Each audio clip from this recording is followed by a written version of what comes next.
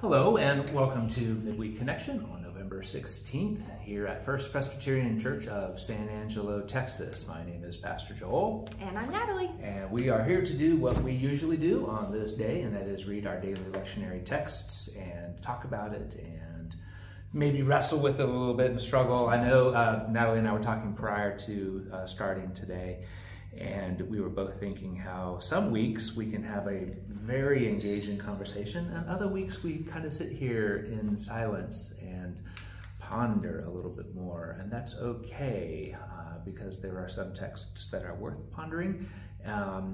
But we do believe that God is the one who will speak to us through his word, and that we would be transformed by it. And some of them you just kind of have to sit on a little bit. And that's okay. So, as we get ready to read our text for today, let me open us in a word of prayer. Gracious Lord, thank you for always being with us. Thank you for giving us your word that we can read and think about and ponder. I pray, Lord, that our pondering today would bring you glory and would be useful for building up the community of faith. We thank you and we praise you. In your name, Jesus, we pray. Amen. Today we're going to start with Psalm 65. Praise is due to you, O God, in Zion, and to you shall vows be performed, O you who answer prayer. To you all flesh shall come. When deeds of iniquity overwhelm us, you forgive our transgressions.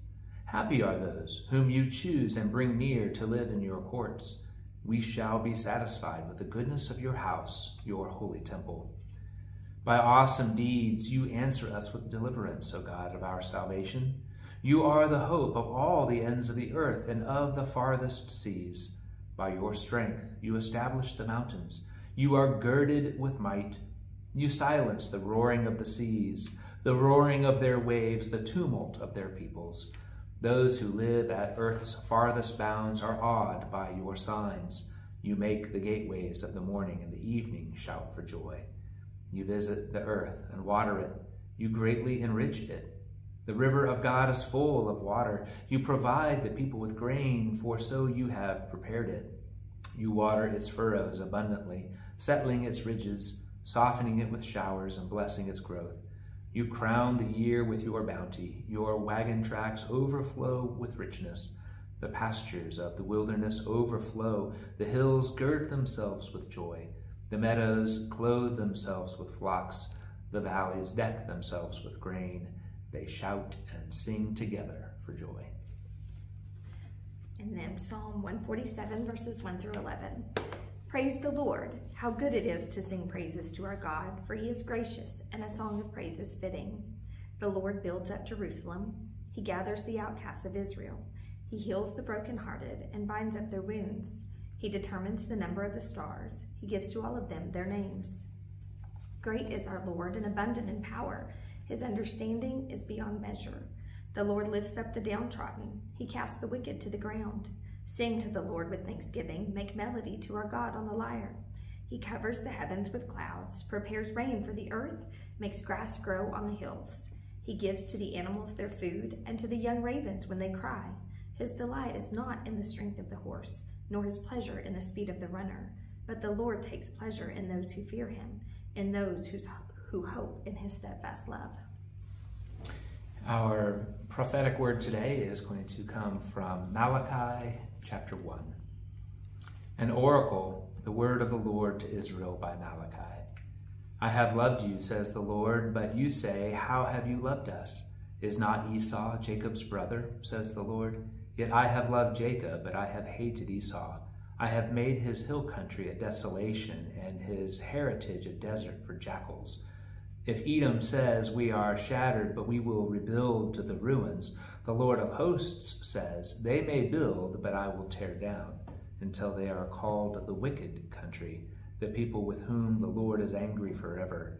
Your own eyes shall see this, and you shall say, great is the Lord beyond the borders of Israel. A son honors his father, and servants their master. If then I am a father, where is the honor due me? And if I am a master, where is the respect due me, says the Lord of hosts, to you, O priests, who despise my name? You say, how have we despised your name? by bringing polluted food on my altar. And you say, how have we polluted it? By thinking that the Lord's table may be despised. When you offer blind animals in sacrifice, is that not wrong? And when you offer those that are lame or sick, is that not wrong? Try presenting that to your governor. Will he be pleased with you or show you favor, says the Lord of hosts? And now, implore the favor of God, that he may be gracious to us. The fault is yours. Will he show favor to any of you, says the Lord of hosts? Oh, that someone among you would shut the temple doors, so that you would not kindle fire on my altar in vain. I have no pleasure in you, says the Lord of hosts, and I will not accept an offering from your hands.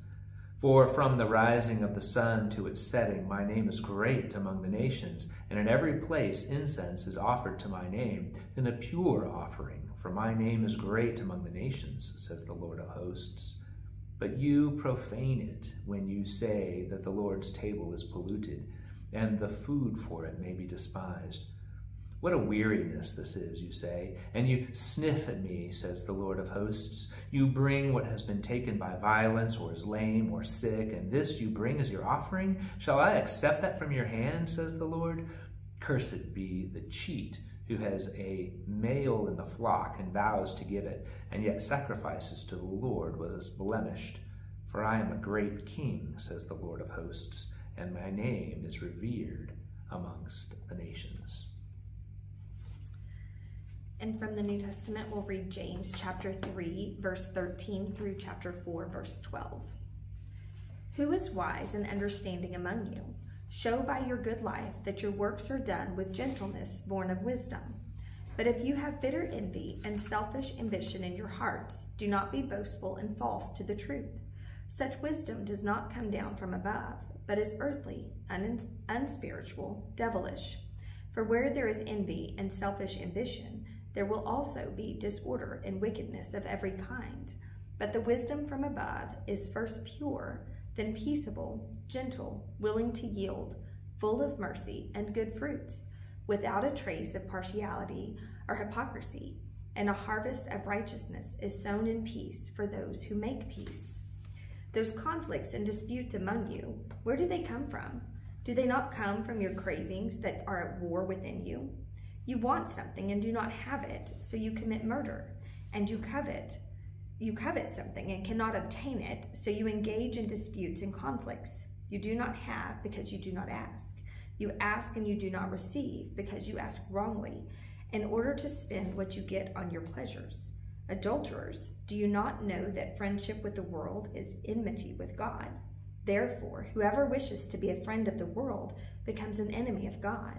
Or do you suppose that it is for nothing that the scripture said, God yearns jealousy for the spirit that he has made to dwell in us? But he gives all the more grace. Therefore it says, God opposes the proud, but gives grace to the humble. Submit yourselves, therefore, to God. Resist the devil, and he will flee from you. Draw near to God, and he will draw near to you. Cleanse your hands, you sinners, and purify your hearts, you double-minded. Lament and mourn and weep. Let your laughter be turned into mourning, and your joy into dejection. Humble yourselves before the Lord, and he will exalt you. Do not speak evil against one another, brothers and sisters. Whoever speaks evil against another or judges another speaks evil against the law and judges the law. But if you judge the law, you are not a doer of the law, but a judge. There is one lawgiver and judge who is able to save and to destroy. So who then are you to judge your neighbor?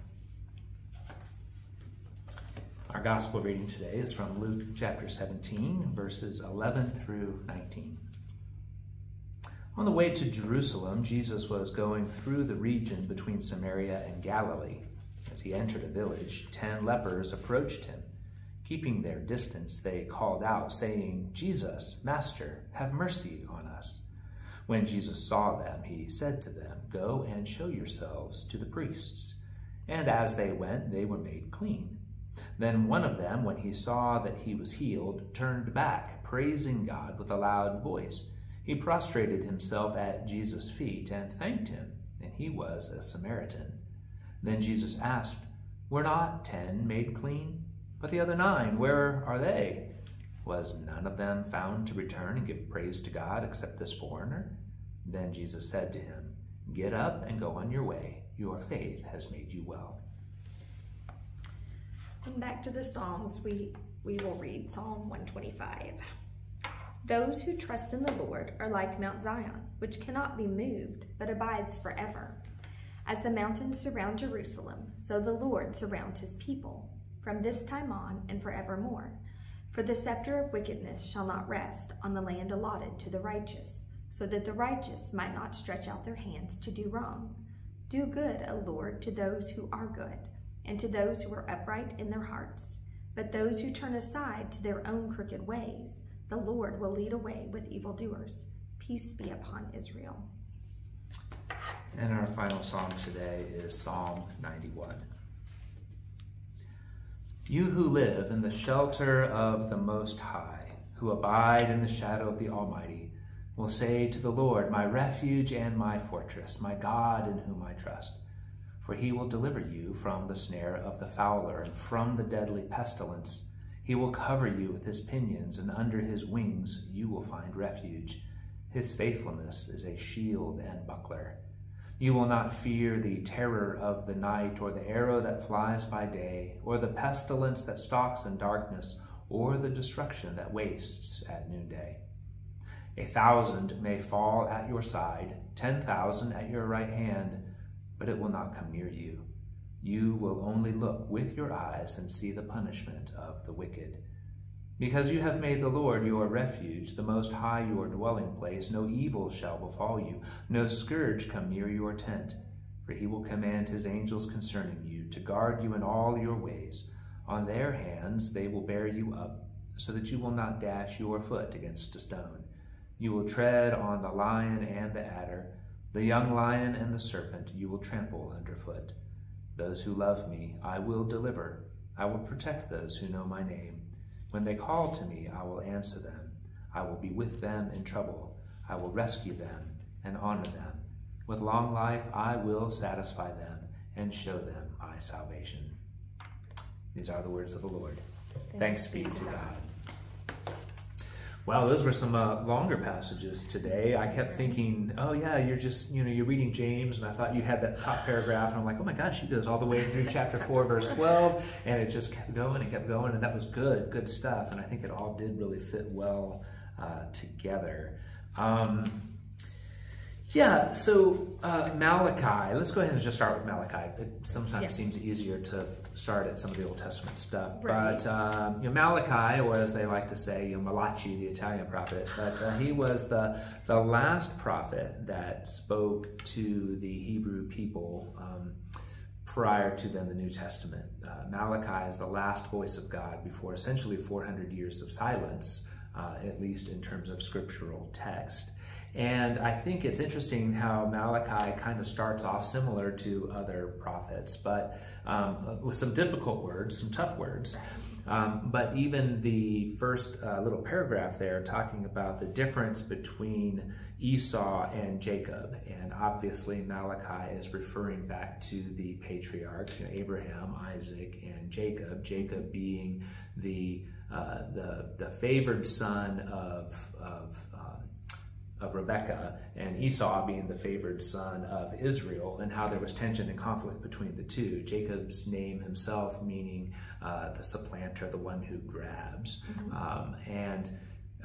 You know the whole story. Jacob fools Isaac, puts on, the skins of an animal, puts on his brother's clothes, comes in, his dad can't see very well, and does this whole deception thing and receives the blessing from Isaac. And then when Esau finds out about it, Esau is enraged, obviously, and wants to kill his brother, and that's where Jacob runs off and then has his encounter with his uncle Laban, where he marries his cousin Rachel and his cousin Leah, and anyway, the whole thing. If you want to read about it, go back to Genesis and reread all these stories, because these are important for us to understand really what Malachi is saying.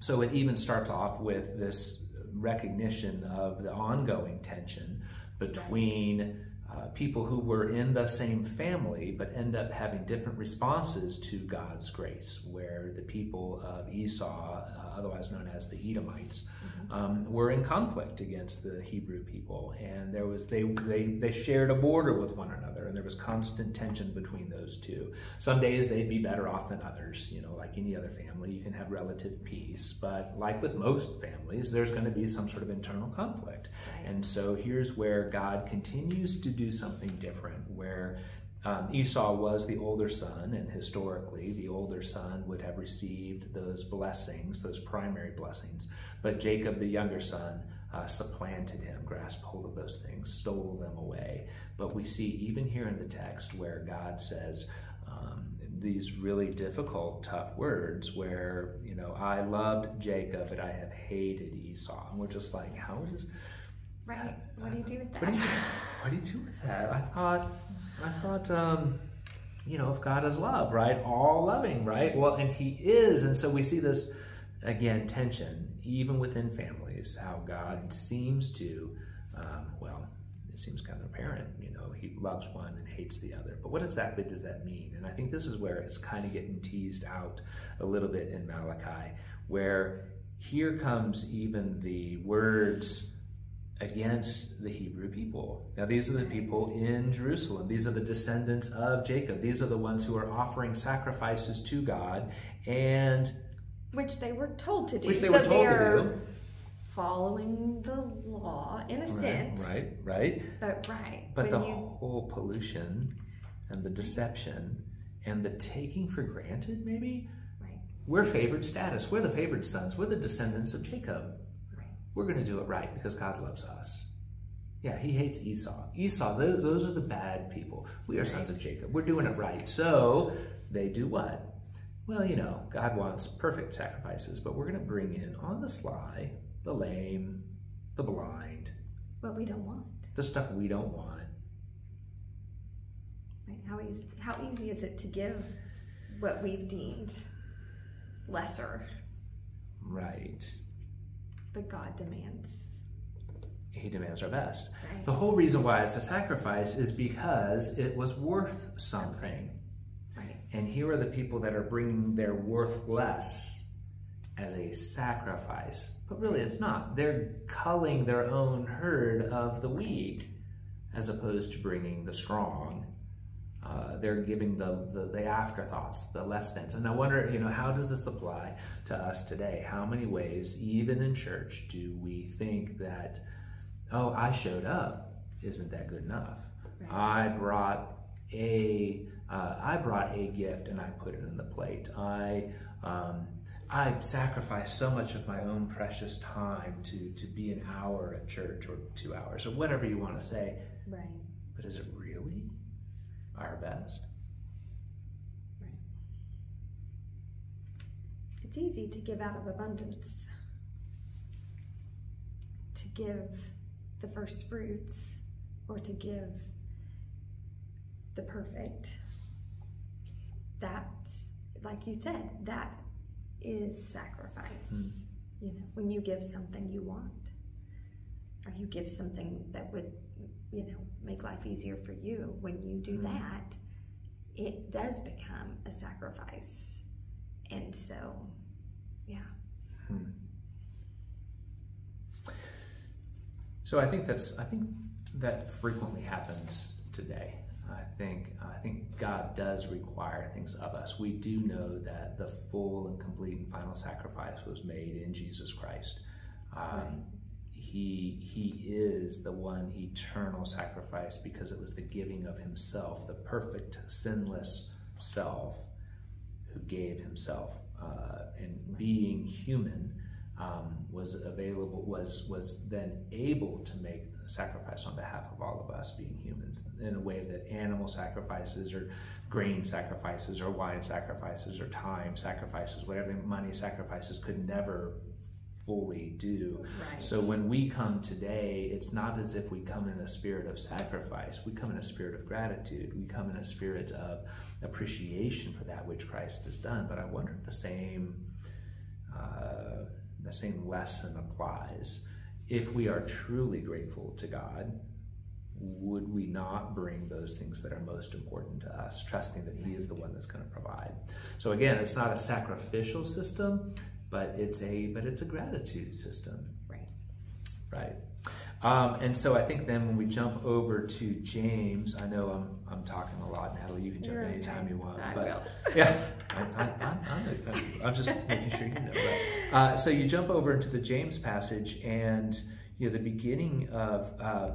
If you've been doing your lectionary reading, you know previously in James he gives that whole discourse on the tongue and how the tongue can be so hurtful and actually full of hellfire if it's used negatively against other people. But James continues on with that, talking about how we are to stay focused on those things which are good. Not assuming that we know everything, gaining and growing in wisdom, being good listeners to what God is trying to say. But even the beginning there of chapter 4, talking about the conflicts that occur, and I think this is where it's neat, you jump back to the Malachi passage, there's conflicts that occur in families, Esau and Jacob. Right. But then within the Christian community, James is talking about there's conflicts amongst you all because you've got the wrong mindset. Right. No, you keep talking. I was agreeing with you. Okay. But no, I'm thinking, but you keep talking. Right. Okay. I'll keep talking. No, but you don't have what you want because you didn't ask or because you didn't ask correctly. But I think that goes back to that same thing of, do we look at it as sacrifice or as gratitude? Right. And just the attitude in which we approach God, and the attitude and the posture in which we come to him and we are in relation with him. And so when we get those things mixed up, then when we come to God, we're not bringing our best, and we're not we're not asking the right things, and I think sometimes it comes across as we're demanding things from God, right, rather than accepting and with thankfulness and with joy and with gratitude. We get them mixed up, I think, right. Sometimes. Do we truly believe that God has given us everything that we need? Right. And so even with this idea of the conflict that occurs between the people, God created communities of faith that we would be able to care for one another. We right. do know that in every community, there are going to be people that have more than resources others. And we know that the gifts are not distributed exactly 100% equally. Everybody has a different gift within the community. But we as humans tend to give greater glory for things that make ourselves look good. We give greater glory to those that are culturally and societally more acceptable, more praiseworthy. And again, I think this is what James is talking about. There's wisdom that's born out of the opposite of wisdom, born out of the envy and the boasting and all of that stuff, and how destructive that is of community when people put themselves forward as the one who controls everything, as opposed to seeing their abundance as a gift from God for the benefit of everybody. And still vice versa. Those who are in need are instead of asking appropriately, are bitter and envious and desiring of those things, again, which destroys community. This is not a rich people are always bad and poor people are always righteous. This shows the complexity of any community. There's going to be tension, and how should we address that tension? And I think that's a lot of what James is talking about. Right. And when you talk about in community, I think sometimes what happens is, you don't want to get into that, the rich are bad, the poor are this, whatever. But when you have people in community that it becomes a power issue, regardless of where the resource distribution is, that doesn't matter. When it becomes a power issue, in order to maintain that power, I think, and that pride, I'm kind of putting those in the same, and here it speaks out, God opposes the proud. And I think when we assign that power, are we somehow think that we are powerful because of whatever status or whatever situation we're in, and we allow ourselves to become prideful and boastful. In order to maintain that level of power, someone else has to be, you have to have power over someone in order to, by the standards of the world, you have to have power over someone to be considered powerful. Well, and in doing that, it becomes the pride and the boastfulness rather than the humility and the humble heart and the servant heart. And how can I live in community with people and bring people alongside or help people or whatever that may be, but that humble heart, that servant heart versus that prideful heart, that powerful heart that I've got to put myself above others in order to maintain that status or that, that level. I totally get that, and I appreciate that. What is that, verse 6 of chapter 4? But he gives all the more grace. Therefore it says, God opposes the proud, but gives grace to the humble. And then drop down to verse 10, humble yourselves before the Lord, and he will exalt you. And if one were even to jump back to looking at Malachi and Esau and Jacob, that's where a lot of Jacob's time of exile was learning to be humble. Like God had chosen and loved Jacob for a specific purpose and a goal in mind, but it was that proud heart that needed to be humbled, even though there's going to be the conflict and the tension, but how much better would it be for us to learn the examples from Scripture? What does God want us to do? Having a humble heart, and again, that works in both directions. There are people who are very, they have great material and spiritual and gifted blessings, and freely give, and you wouldn't hardly know it because they're not trying to attract attention to themselves. They are participating in community in a humble fashion. And then there are people who are, give generous amounts but have a different perception about it, and that humbleness, that's the tension. And I think we all fall into that. We all want to toot our own horns, right? We all want our names to be praised amongst the people, right? Acknowledgement feels good. Right. Acknowledgement, affirmation. I think sometimes, I don't think that is bad in and of itself to receive affirmation, to receive that. But if that was the goal... If that was the goal, then you've got your reward. That's it. Right. But I think, we don't... I think when we do good things, I think when we live in community and we treat people well, we do that for the betterment of the community, not for acknowledgement. I think it's the wrong intent. And I think that's exactly right.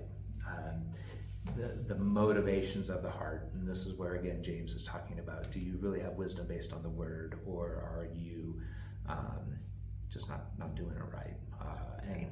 And again, James is writing to a community of faith, and so if there is conflict or tension within your own Christian community, well, hey, you're human. Every church is composed of humans. Did you expect it to be perfect? Did you expect everything to be easy, even within your own congregation, in your own community? We certainly have our tensions and problems here at First Presbyterian, whether you have them in your own place of worship or not. How do we grow in that and recognize that? And that attitude of gratitude, I think, fits perfectly into the Luke passage where Jesus does heal those 10 lepers. I find it really fascinating that preceding in Luke 15, where Jesus tells the parable of the 10 coins where one is lost, and there's more rejoicing over that one coin that was found than over the 9 that weren't lost, just so in heaven, all these things. And now here are 10 lepers where one returns after being healed. The 10 did get physically healed from their leprosy. Jesus has the power and the authority and the desire to bring healing to these people who cry out in mercy to Jesus. But that one person who returns, and gives thanks to Jesus. Turns out to be a Samaritan person where the enmity between the Jews and the Samaritans was widely known, but here is Jesus commending the attitude of thankfulness, of gratitude, and then declares an additional healing on him in a way. Get up and go on your way. Your faith has made you well. Which does, again, seem a little bit different because all 10 were healed, right? But one was made well. And that's a little tension in there because they were all healed, right? But only one made well. What does Jesus mean by that? How can we be made well?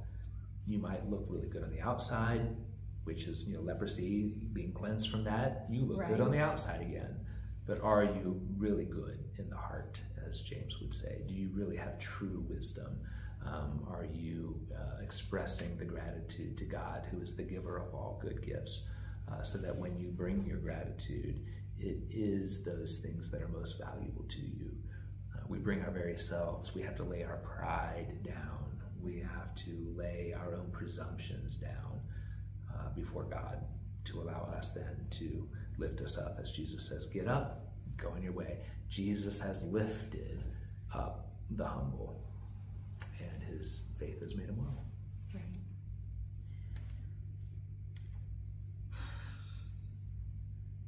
That one is always, I don't know, the 10 lepers always, he doesn't undo the healing of the other 9. Right. Even though they didn't come back, he doesn't undo that healing, and they were, like you said, their health. They have their health, and it was he did that, and he doesn't undo that.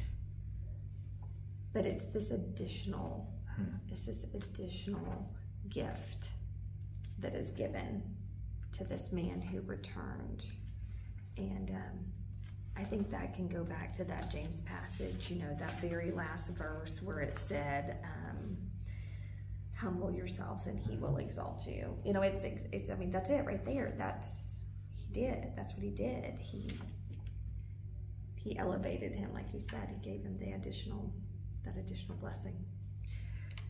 So a lot of good stuff. I know that typically on midweek connections we have 4 Psalms, and there is a lot of repetition between these. At one point we're going to have to memorize all of 147, 1 through 11, right? I know. I don't know why I don't have it memorized yet. I know I've loved like the last line, and I'm like, oh wait, no, get it back on, get on board, get on board. It back together.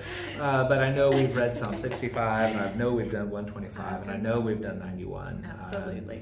And I certainly hope that we all continue in the daily lectionary and get extended exposure to the Psalms. I was talking with somebody not too long ago where they said, the Psalms have become my favorite, really because of the full expression of human emotions, and how each one will speak to us in a different way at a different time. And sometimes, having 4 per day, sometimes, you read them and then you go, yeah, that's good. And other times, like, one will really stand out to you, or sometimes they will all stand out, depending on where you might happen to be at that particular day.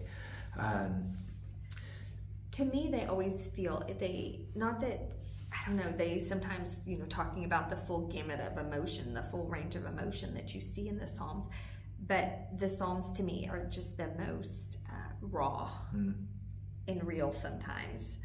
And so, and then also sometimes it, when you are experiencing, if you read one that's a tough one, and sometimes you go, okay, I'm not the only one that's ever felt that. And sometimes misery loves company. Right, but yet then too, comfort in knowing that when we do cry out, or when we do have those emotions, God is still our refuge. He is still there in that steadfast love offered to us. And I think that's pretty. 65, my mind wandered a little while you were reading, sorry. That's all right. But I know everything today was pretty, it's pretty uplifting. 147 always is. Right. 125, and then of course the Psalm 91, the promises of Psalm 91 are a comfort there. But sometimes when they are psalms that are so difficult sometimes, or the psalmist seems almost angry with God, sometimes you're like, wow. And that's okay. I mean, God's big enough that he knows that. He created us. He knows we have those emotions. Right. And he's in that. He is there in those moments as well. I agree. So.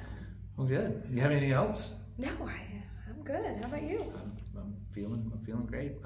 Just for the scepter of wickedness shall not rest on the land allotted to the righteous, so that the righteous might not stretch out their hands to do wrong. It's just like there's this weird sort of, God even protects us from doing wrong. Yeah, it's just like even like, wow, yeah, God in His love and His mercy, sometimes like, that's enough. Let's go ahead. Step away from the edge. Step away, right? It's like don't do wrong. We're gonna make sure you do right. And so, yeah, attitude of gratitude in all ways. Attitude of gratitude. Right. Let's go ahead and close this in prayer. All right. Gracious Lord, thank you. Thank you for words of comfort and uplifting words today in your Psalms. And thank you for the promise of love and forgiveness, and for the blessings that you do give to us. And I just pray that as we come to you, that we do come with humble hearts and with open hearts, that we hear what you're trying to say to us, and that we submit to your will, and that we can love you well. We can love you well, and that we can offer ourselves to you in a way fitting to you. And in Jesus' name I ask these things. Amen. Amen. Well, thanks for joining us again today, and look forward to the next time together. Have a good day. Bye-bye.